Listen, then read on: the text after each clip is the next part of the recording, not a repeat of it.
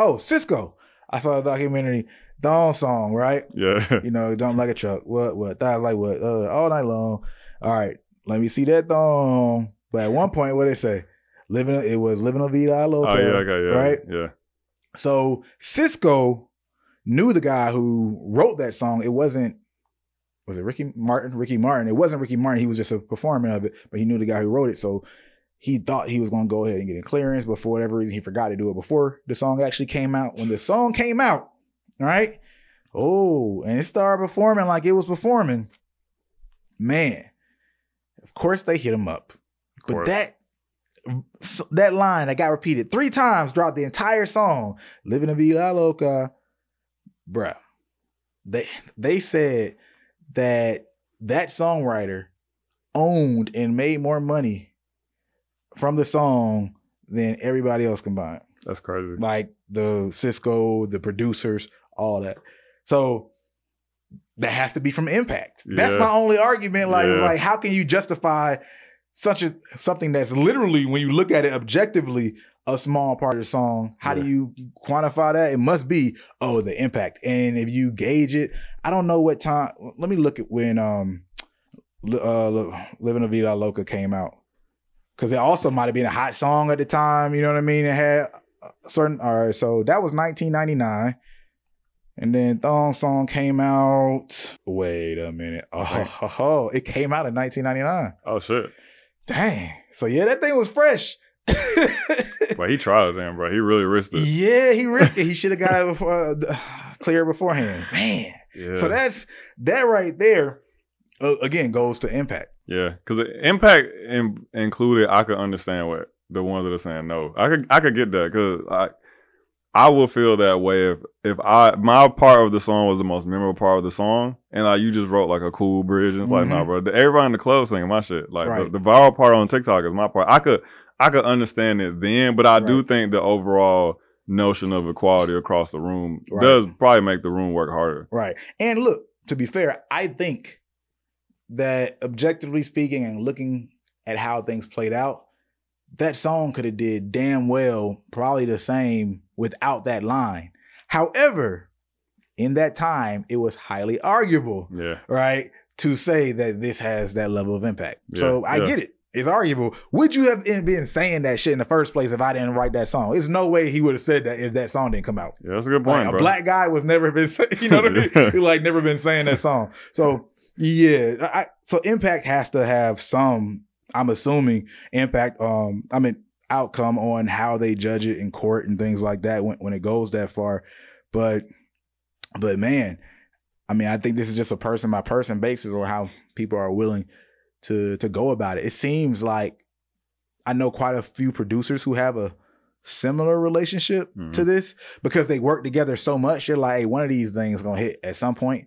You know what I mean? And we don't know which one's gonna hit. We don't know which one's gonna get recorded to, but we just keep working. And if you on it, they bust down their percentages somewhat similar. Producers, if y'all are in any of those circles that are pretty free and you can kind of trust and move like that, let us know. But we do know if you have a circle like that can move like that you trust, man, it makes creativity flow so much easier. Right? Not having to deal with the business in that way. Now, you might knock somebody outside of your circle over the head. I think that's the more realistic way to have it. I got my circle. We bust it down even. Outside that circle, it is what it is. Just like the Migos, right? 3 ways. It don't matter if Buddy got left off of Bad and Bougie. You know what I mean? It's like we bust it down equal. We take care of the fam, and it is what it is. Yeah. So I get both sides, but yeah, again, my solution is probably your specific circle that you can trust and move with like that. Y'all eat. If you have that type of circle, and you don't have to do that way either, but 100% outside of that circle, it probably only makes sense to get what you can out of the situation. You don't even know the people, and it is all business. Now check this out from none other than Ray Daniels. He makes She has everything to do with publishing. How I do it on the urban side was that the beat was 50%, the hook was 20, each verse was 10, and the bridge was 10. a verse and a hook, I'm taking 30%. But when I got to the pop side, it was way different. They just split everything evenly. It's like, yo, it was 8 writers, break it down. The reason why I like their way better is because now we're not worried about who contributed and did what. Like now, if CJ's in the room, I'm not worried about did CJ program the drums properly because he's in the room. We're going to split this evenly. So this is his baby as much as it's my baby, rather than the way urban side is, we're going to write the hook. I wrote the hook. Man, I gave him the first 4 words on the intro. It's like, come on, bro. If we all know it's our song equally, we care more. So if I wrote the hook and Tamira has a better line for it, I'm not thinking, oh man, she just cut into my 20%. I'm like, hey, this is our shit. Help me out. Give me something. It's more collaborative rather than who did what and claiming and fighting over pennies. I just don't believe in that. All right. Now, I know some of y'all might have y'all thoughts on this, but I do think he made some valid points. So we're going to discuss all sides because there were a couple notable names who had their own thoughts on this as well. Kohrey, what do you think, though?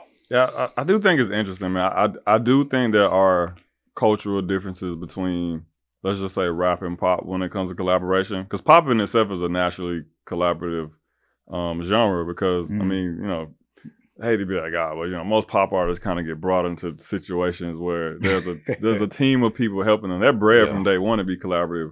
Yeah. Versus rap tends to be this like, hey, like I got it out the mud, you know what I'm saying, type of genre. Like, look at what I can do and what I can kind of handle. So I do think that there's a natural affinity for pop artists to kind of want to collaborate. And I could see how this process will be beneficial because, like you said, it's like if everybody's making the same amount, there's equal drive for us to make sure that this thing does well versus, you know, if I know I'm only getting paid 10% for the hook, I might have a great idea for the verse, but I might hold it back because it's like, I ain't paid for that. You know what I'm saying? Like, I'm going to let the guy get paid for the verses.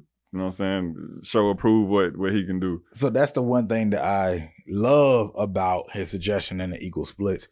Now you have truly everybody there trying to create the best song possible. Yep. Because now we're getting an equal percentage, but we only can increase our percentage by making the song do as good as possible. Yeah. Right?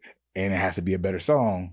Theoretically, right, to perform better. Yeah. Otherwise, my competition is not only the marketplace, but the other person creating this song with me. So I like that aspect of it. Every artist I've ever talked to says the most awkward part of a studio session is when everybody has to sit down and talk about the splits. Like almost every artist I talk to is like, that's when it gets uncomfortable because like, I guess reality sets in that this is business. You know what I'm saying? Like you just have fun making music. You know what I'm saying? Then it's like, all right, before you leave this room, let's get this legal shit in order. You know what I'm saying? Nobody leave this room before we get this down on paper. So I would assume that if I walked in a room where I know like, okay, all of us in here are getting the same percentage of this, that takes some weight off my shoulder. You know what I'm saying? And like you said, it makes me a little bit more artistically free or a little bit more creatively free. So that's why like I get that. Like I agree with that. Like on paper at least to a non-songwriter, you know, I'm gonna throw it out there, guys. You know what I'm saying? It makes a lot of sense to me, bro. Like bust it down evenly, bro, and let the audience decide who should, I guess, quote unquote, be paid more off of it. Right. Let me take a quick second to say if you're an artist trying to blow your music up, or if you're a manager, a music professional in general trying to help an artist blow their music up, I have something that's a game changer for you, and it's completely free.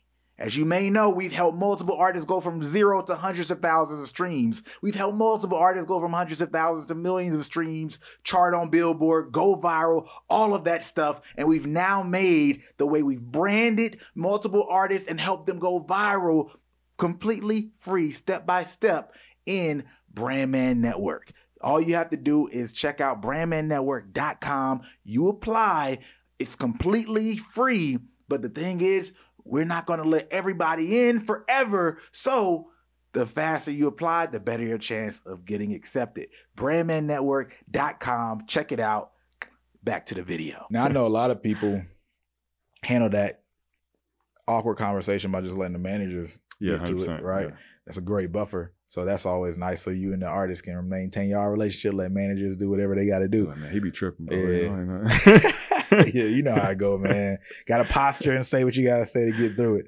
So, but yeah, that's definitely going to be an ongoing conversation. I'm sure there's not going to be one answer for the whole thing. But since I did mention Cisco as a part of this, if y'all have not seen, it's either a voice or noisy documentary on Cisco Thong Song. It's a brilliant documentary, and the amount of creativity that he put towards that process is really dope.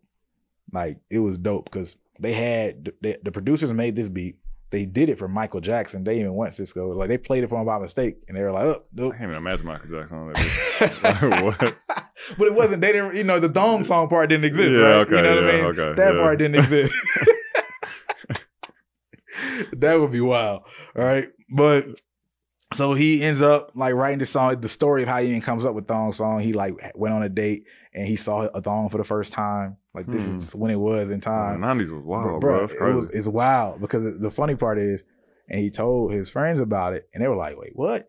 And then they start like some niggas going out into the city trying to find girls and get, you know, smash, and then hopefully see a thong come across this this mythical thong he spoke of. And then the friend came back. One of them was like, "Yo, bro, guess what?